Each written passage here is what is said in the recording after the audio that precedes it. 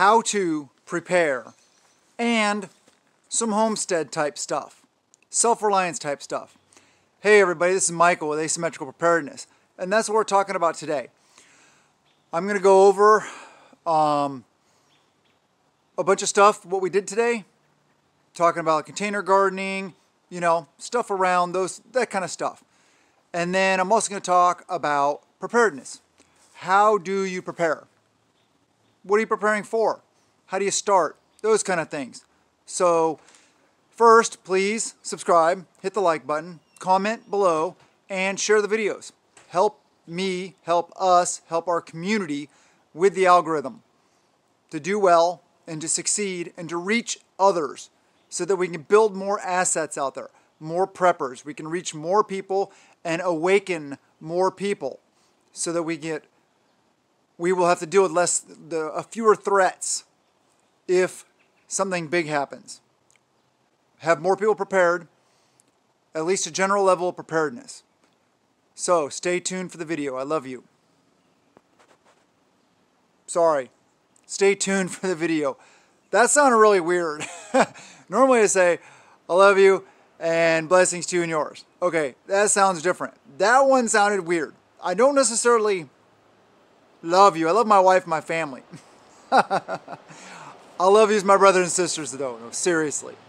So, okay, in this part of the video, I want to talk about prepping because I show a lot of, you know, homestead type things, gardening and stuff like that, but not everybody can do that. Not everybody, you know, can build one of these things behind me, compost bin. Hoo-yah, I built that. I'm proud of it.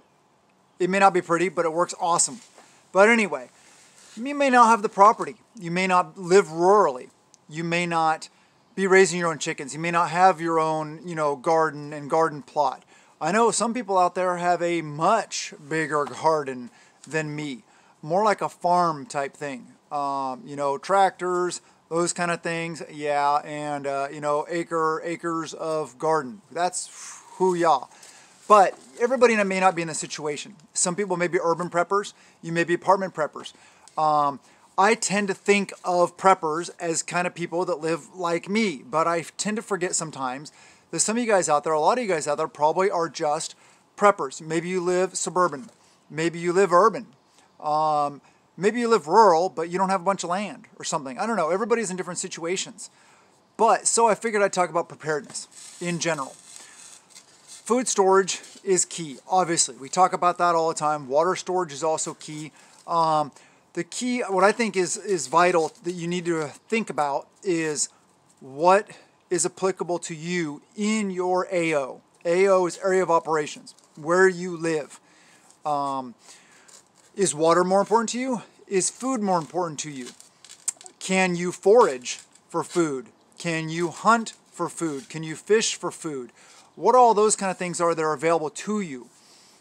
Even if you live in an apartment, you can still go hunting, you can still go fishing, those kind of things. Is there a community garden? Are you in a city where there's like rooftop gardens? Get involved in them if you can. You know, I don't know how all that works. Sorry, I'm ignorant to that kind of stuff just because that's not how I live. I don't live in that kind of situation, so I'm not really aware. I know the different small towns that I've been in, even on base. Some military bases had like community garden area. So that's pretty cool. So look into that. Check that out. If you don't know, you can't have your own garden and you want to learn about gardening from others. That's a really good way to do it. You know, go there when other people are gardening and learn from them and help out and participate and then reap the rewards for the harvest. And a lot of people talk about like a year of food storage. Okay, that is very good. Very good. Highly recommended. But how do you start off? How you start off? Very, very simple. Prepping is there's a lot to it. But it is still fairly simple. It is, what does it take for you to live? And how you can start prepping is very easy.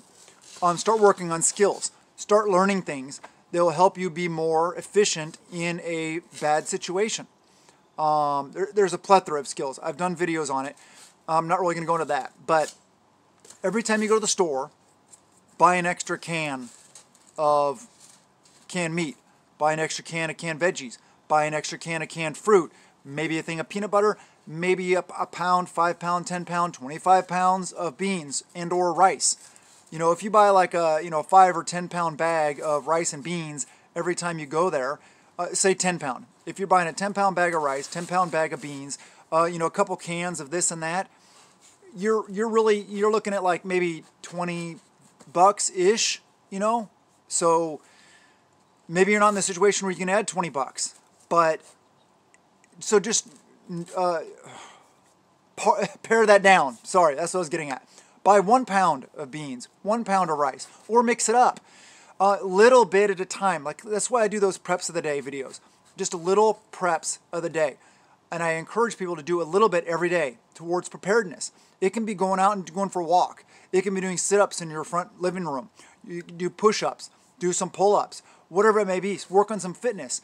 It may be, watching videos, learning a new skill set. It may be gardening. It may be physically, going on Amazon and being like, being an Amazon prepper for a day. There's nothing wrong with that. We all got to do it. I'm not saying Amazon, you have to do Amazon, but I'm saying go online and buy some stuff for your preps. Nothing wrong with that. Just make sure you're not only an online prepper. Doing the things is very important. Learning to cook, that's a vital skill. If you're in an apartment, it doesn't matter where you are. You can still cook. I hope you have a stove. Cook your own meals. Go to the grocery store and buy what is wrong with me today? Buy the raw ingredients. Cook a meal from scratch. I'm not talking about like prepare macaroni and cheese. That's easy. Anybody can do that. Top ramen, yeah, okay. Boxed meal, no. I'm talking about from scratch. All the ingredients to make the stuff and start practicing that way. Pick up a little extra, go to the camping section of your local store. Pick up some things like an emergency blanket. Maybe pick up an extra tarp. Pick up some extra water containers, some pails, some buckets for food storage, Mylar bags. It really snowballs from there. But preparedness is just about having some food, basic supplies, basic necessities to allow you to survive bad situations. We call it SHTF, stuff hitting the fan, or the bad word, hitting the fan. But anyway, a lot of the situations are short term. So if you have a week of food for you and your family, that's a great start. Don't be discouraged. That is a great start. It's a wonderful start. You're way better off than probably the vast majority of Americans. If you can have a couple weeks or a month, great. If you can have 3 months, even better. If you can have 6 months, hoo-yah. If you can have a year, yeah, you're golden. If you can have more than that, awesome. Stack it. Stack food. Stockpile food. Stockpile water. Do all those things. Great. Nothing wrong with it. But you run into storage space, locations. I did a video on that also. Where do we put all this stuff? One of the biggest prepper problems that I run into is where to put all my preps. So that's where caches come in. That's where bug out locations come in. That's where, sheds, your basement, your crawl space, your root cellar, your maybe your fifth wheel, your trailer, your whatever you have, garage, your attic. Use your imagination. You don't have to have a bed with bed stands and frame, but if you do, you can slide boxes of preps underneath. Or you can just put down a bunch of boxes for your preps, lay your box spring, your mattress, or whatever kind of mattress setup you have on top of it, and have that be your bed frame. Put one of those, I forget what they're called, but the fancy sheet that hangs over that, makes it look nice. You could do that. They would cover the boxes and you wouldn't even know they're under there. Nobody'd ever know they're under there. So different ideas like that. Basic preparedness. Yeah, it's just learning some of those simple skills that our forefathers knew, that your grandparents knew. How do you can? How do you can food? That's something very simple. You can go get a stock pot at the store. You can buy a book on canning. You can watch some videos on canning. And then you can go to the store and buy the stuff to can. You don't necessarily have to grow it in your garden. Go to the grocery store, buy the fruits, buy the vegetables, whatever it may be, and do some canning. Here, just a sec. Okay, so I thought that might help with lighting, but it appears to not really be helping that much. Yeah, I'm running out of light, but I was hoping a darker background would bring the light out a little bit more. But anyway, so yes, what did your ancestors do? Your grandparents, canning, freeze dry, or not freeze drying, dehydrating, making jerky, those kind of things. Fitness is a big one. Anybody can do fitness almost anywhere. Body weight, going for a walk, going for a run, those kind of things. So yeah, I just wanted to kind of sit back and take a breath, and from the homesteading stuff, and from hopefully not overwhelming everybody with that kind of stuff. Prepping, I believe a good way to go about it is the way I'm going about it. Trying to be as self-reliant, self-sufficient as possible. Producing my own calories. So that, yeah, I have food storage, but that's for a backup plan to my food production plan. My food production plan is not at the point yet where it'll feed our whole family for the year. So we would have to rely on our preps, our food storage. But if I included some hunting, fishing, stuff like that, some foraging, now we might be in the ballpark of feeding our family. And especially if it was SHTF happens, I'd go over there with the mattocks, and I would tear up all the ground, and I would plant everything I have, because in that situation I wouldn't care what it looks like. I'm still trying to make it look fairly decent, not like my yard's all trashy and stuff like that. I would just tear up everything and plant everywhere though. And then I probably would be at the point where I could produce all the calories. But that's only fruits and vegetables. You still need your proteins and stuff like that. That's where hunting, fishing comes in, foraging, trapping, snaring, all that stuff. So I know people tend to get overwhelmed by the enormity of preparedness. How do I prepare for nuclear fallout? Like I talked about the other day. How do I prepare for grand solar minimum? How do I prepare for crop failures? How do I prepare for civil war? How do I prepare for foreign invasion? How do I prepare for a real pandemic? Those kind of things. Take a breath, slow down. Basics. Start with the basics. Work your way up. I highly advocate the self-sufficiency aspect, the homestead aspect. I refer to this as the AP homestead, asymmetrical preparedness homestead. This isn't really a homestead. I don't have a ton of land. Okay? I have enough where I could definitely plant a lot more area if I tore out all the blackberries that, like you see in the background, that grow everywhere here. So many people are like, oh man, I would love to have blackberries. Send me some starts. Shoot, I'll cut down the whole forest of them and send them all to you. I mean, we have so many blackberries here. It's hard to keep up on keeping them back from taking over everything. They would take over my entire house if I didn't keep them back for a couple years. Seriously, they grow everywhere. But anyway, and that's a good foraging opportunity, I'll tell you that though. When blackberries are in season, oh my gosh, we got like thousands of pounds of blackberries if we wanted to, if we really wanted to pick them all. But anyway, yeah, that's, in a nutshell, there's so much to preparedness, but take a step back, take a deep breath, plan it out. That's another good thing. Prepper notebook. Make a notebook. Start keeping track of everything you have. Hopefully you'll have your boxes, wherever you store your stuff, labeled, but know what you have and know where it's located. That's very important, because if you need to bug out, you need to know what to grab and where it is. Also, if you are using that stuff, you need to be rotating through it. So you need to know the dates of the expiration dates. You can write purchase dates, expiration dates, but also be mindful of expiration dates or sell-by dates. Doesn't mean the food goes bad that day or at midnight that day. I mean, seriously. A lot of foods are good way, way past their expiration dates. They're opening canned goods found in World War II bunkers and eating them. Cold War area bunkers and eating them.